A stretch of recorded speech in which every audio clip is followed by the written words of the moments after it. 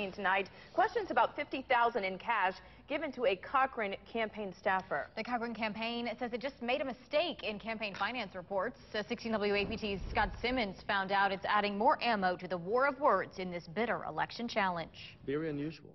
They pride themselves on being a very experienced campaign team. It's hard to believe that someone with that kind of experience would have made just a simple mistake, or a screw-up as they called it. Chris McDanel pulled no punches Wednesday, raising questions about why the latest campaign finance reports shows $53,000 in cash given to one Thad Cochran campaign staffer. It is the latest wrinkle in a post-election fight that is loaded with allegations from the McDanel campaign. He claims the election was a sham.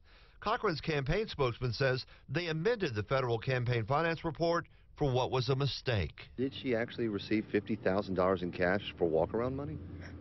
For get out the vote efforts, yeah. I mean, that's, she's the one that disperses the money to the volunteers and the get out the vote people, the door knockers, the phone bank people, the people we pay to help turn out the vote. So, the money was dispersed. It wasn't reimbursed to her. It was filed on the wrong line. That is a lot of money. That's why it raises some eyebrows.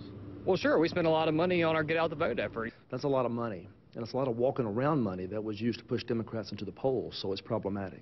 It's a pretty regular occurrence. The McDaniel campaign has had to file 3 amended FEC reports during this campaign. It is the latest back and forth. Observers continue to pore over campaign records in places like Madison County. Volunteers are scouring election records all over the state.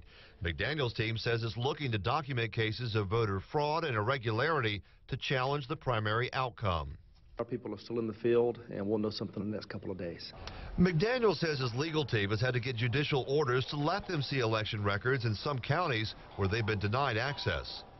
What Chris McDaniel is really alleging here is that the entire state of Mississippi's government is corrupt, from the governor on down. So far, no numbers of what they found or when they'll go to court to challenge the election returns.